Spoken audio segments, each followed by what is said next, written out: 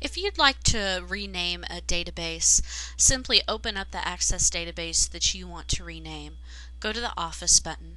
go to Save As, and click on Save Object As, and it's going to have you save all of the information in your current table, and you can rename it either as the copy of, or you can totally rename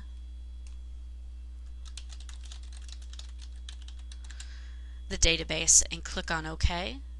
and it's going to rename your table, and now you have both your old table and your new table renamed. You can't actually overwrite it, but in creating a new one, then you can use that new one that you have renamed.